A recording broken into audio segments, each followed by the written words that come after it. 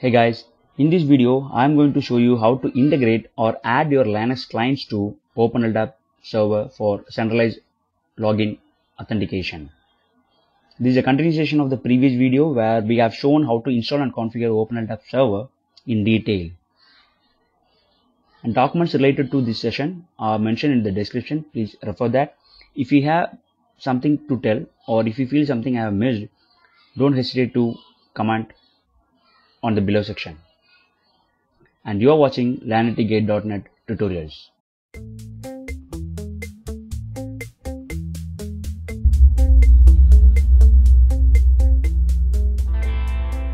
This is my client. So how do I integrate this? We need to install few packages at the client end, which are, so these are the packages I'm going to install at the client end: OpenLDAP clients as well as NSS POM LDAP-D.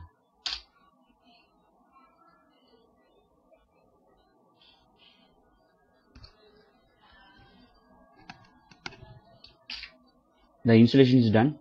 Now there is a tool called authconfig-tui text user interface. If you use this will prompt you few inputs. Just give your input and it will take the further actions to integrate with your OpenLDAP server.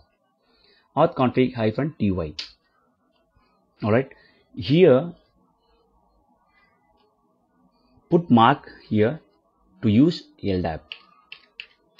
Then come at this authentication section and put mark on this use LDAP authentication as well and give next. Alright, if you have enabled TLS, put mark over here. If you have not enabled it, let's ignore it. TLS in the sense nothing, it's a secure one. Alright, I'll show you that. If you enable it, then here you have to put LDAP yes, but I have not enabled it, so I just use the normal one. The protocol would be LDAP, so just let it be LDAP. And here you need to give the IP address of your OpenLDAP server name. If you have add an entry on etc host file, or if you have a DNS, then just give the name here itself, or just give your IP address. Clear? I just give my IP address over here and the domain name. My domain name is LearnItGate.net. Clear? So I have shown how to configure this domain name and to set up OpenLDAP in the previous video. Refer that. Just make it okay. Alright, so now our Linux, this client is integrated with OpenLDAP server. By default, if you see at the password file, there is no user above 1000. Alright, let me check. So how do I check? There is a command called getEnt password and username, because I know what are the users are exist in my OpenLDAP server because I have created it and I have shown in the previous video. Just refer that. So there is a user called user1 and user2 at the OpenLDAP server, not in this local machine, right? So I am going to run this. I am getting this output, which means I am able to get authenticated or get information from my OpenLDAP server. If I am not getting this output, then there is a problem in between your server as well as your client. Alright, let me check other user as well. Yeah, I am able to. And let me check other user, but this user I have not yet created, so it will not give any output. Alright, I am getting this output from OpenLDAP server, not from your local user. Clear? Alright, let me log in, because this is not my local user. If I do log in, either it should be this user should be present at etc password, right? But it is not exist. So this machine is integrated with my OpenLDAP server. So if I do, it will go to the OpenLDAP server for authentication purpose. Once the user exists in that database, then it will get authenticated. The problem is it is being logged in, but it is giving an error as home user1 is not exist, which means it is logged in, it is get authenticated from a OpenLDAP server, but there is no user home directory in my local server / home. Correct, right?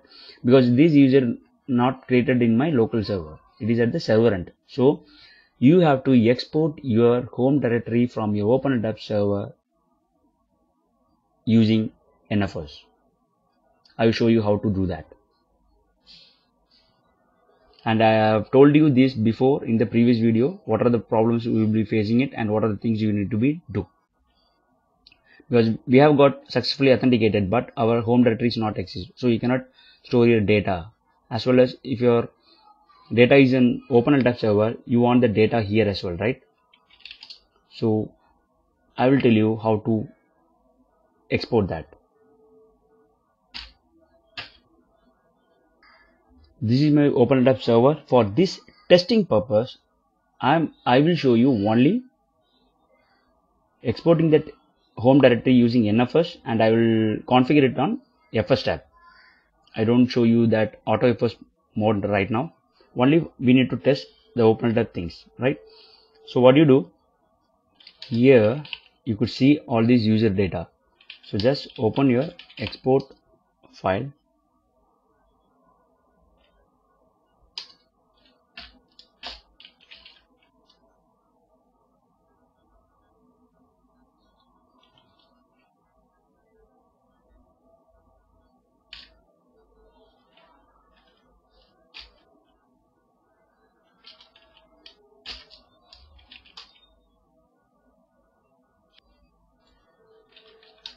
Let me install the NFS packages. This is not NFS demo.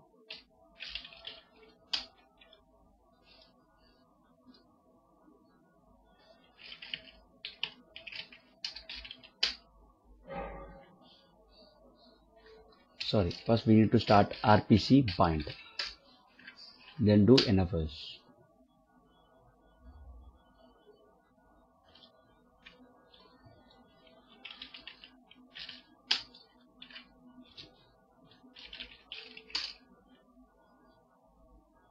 Alright, let's go back to your client end.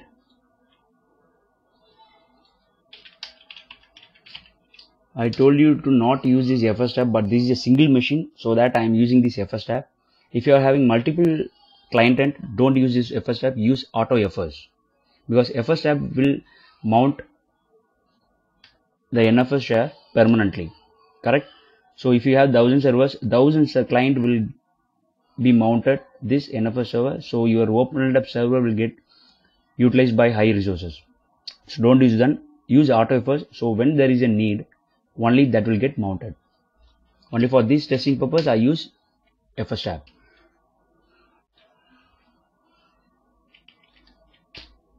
The host name is this one.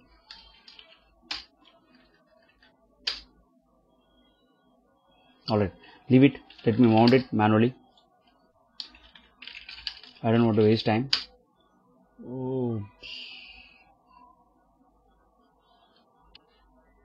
Oops, I have not installed these utilities.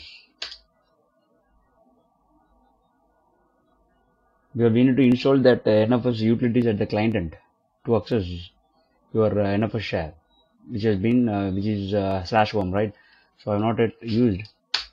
Yeah, it's been mounted. Alright, now if you see this, the home directory of your OpenLDAP server been mounted on home. So you can see your user 1 and user 2, right? Let's again do yes user 1. Now your authentication will also happen, as well as your home directory from your OpenLDAP server will also come to your client.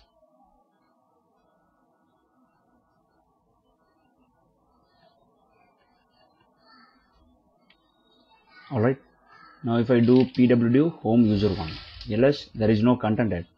So what I do, I write some data over here, touch testing data. It is in home user 1, right? By default this home user 1 is on OpenLDAP server only. So just go back to your server and check whether the data being synced or not. This is my server. Just go here and user 1. Yes, the data is there. right? Testing and data, both the files are there. So this is how we integrate your Linux client to your OpenLDAP server for authentication as well as the home directory.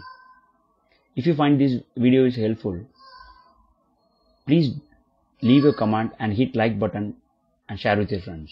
Thanks for watching this video.